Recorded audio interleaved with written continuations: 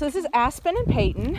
Aspen is the shorter haired, darker one, and Peyton. We think they're probably litter mates. We're trying to get them to run because it's like 100 degrees out here. They don't want to run. Plus they've already been out playing for a bit. But we think they're litter mates.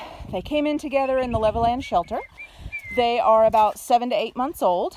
Both very sweet, very good with other dogs, very outgoing. Pretty good manners as far as puppies go. You know, obviously puppy obedience classes are always a good thing.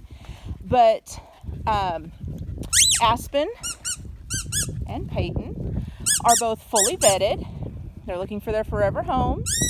They can be adopted through Paw Pals of Hale Center. Our adoption application is at the, she's going over there to the photo booth, the fake grass photo booth. She says, take my picture now. But they can be on any of the Project Freedom Ride transports. But they are looking for a fabulous home. Obviously, they don't have to go together, but they would love a home with another dog where they can play. And they're typical puppies. They're playful. They're not where they're able to be working on house training or anything like that right now. So that would be something that their adopters would have to do. But they're very sweet girls with pretty good manners under them to get started. So let's find them a great forever home.